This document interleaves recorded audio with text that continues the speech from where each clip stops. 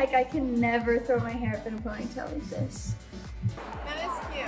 That is cute. Yeah. How does it feel? Wow. It's very comfortable. And then I have a really voluminous, poofy, top of the head ponytail that won't slide out of my hair, which is like a big deal for me because my hair is really, really heavy and long, and it doesn't hurt my head either. There's really not a con to it. There's only pros.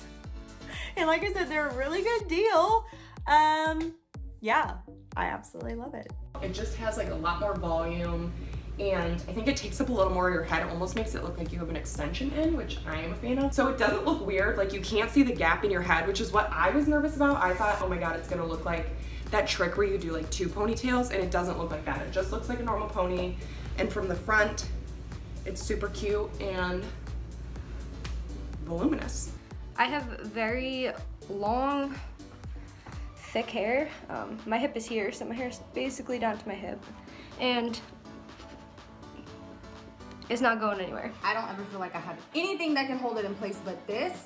It's like held in place, but it's not super tight, but I still feel like it's not gonna go anywhere at all. Long hair, color damaged, I guess you can say. It's been bleached. Look how full and fabulous my ponytail looks. It doesn't pull my hair and feel so heavy. I almost felt that it wasn't gonna hold the whole day. It held the whole entire day, which is amazing.